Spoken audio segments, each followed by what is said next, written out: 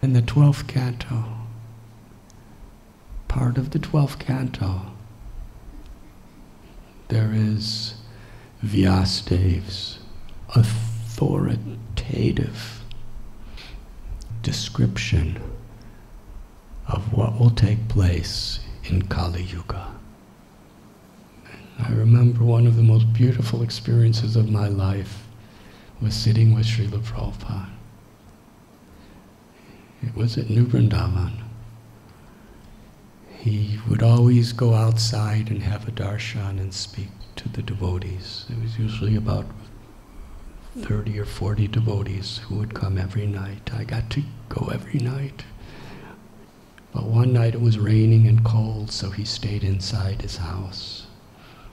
And everyone, and his servant, his assistant, told us when we came to there that Prabhupada's feeling ill and it's very cold and it's very raining, so he's not having darshan tonight.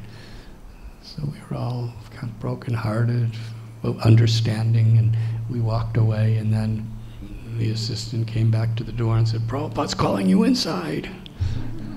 So we all went inside, and Prajumana Prabhu, he said, "Prabhupada's feeling ill, he will not speak, but he wants me to read from the 12th canto of Srimad Bhagavatam.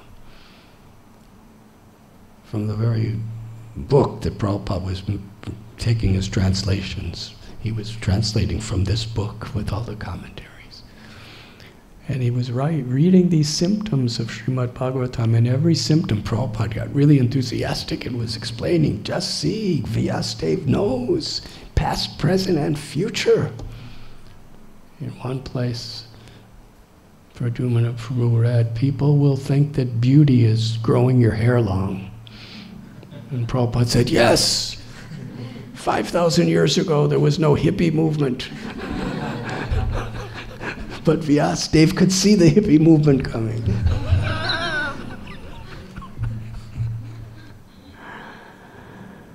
But if you read what's going to happen in Kali Yuga, this is fact. This is not just some symbolic thing.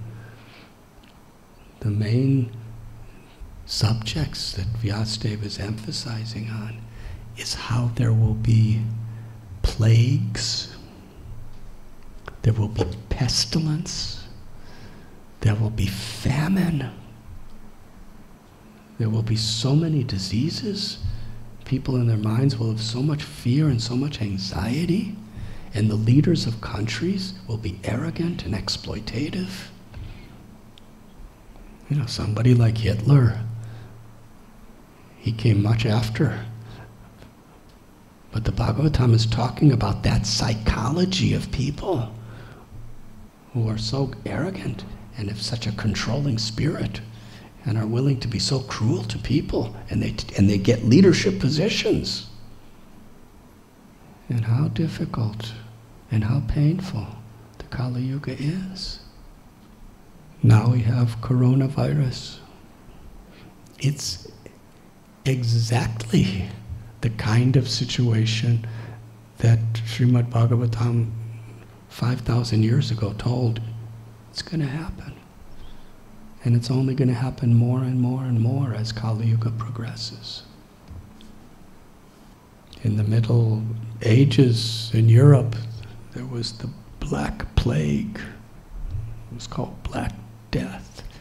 And it was like a virus. It literally killed, in many countries, half the population. It just went on and on.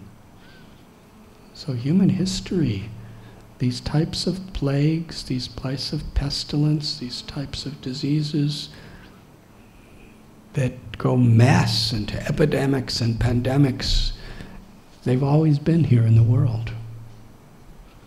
It's the nature of the world. The world reacts to human karma and reacts to so many situations in this age of Kali. And of course, the sages of Naimisharanya, they could see all these things happening. At the beginning of the Srimad Bhagavatam, they understood what was at the very end, the description of Kali Yuga. What's the solution to all this? how can we help people in this age of Kali when all these things are going to happen? And Sutta Goswami, he repeated what he learned from Sukadev Goswami as the reply. Srimad Bhagavatam tells, in the darkness of the age of Kali, Srimad Bhagavatam is the light that gives hope and that gives shelter and that gives Krishna. And the culmination of Srimad Bhagavatam, last verse, is simply by offering obeisances to Krishna and chanting Krishna's holy names, one can get the shelter of Krishna and be relieved of all sins and all sufferings.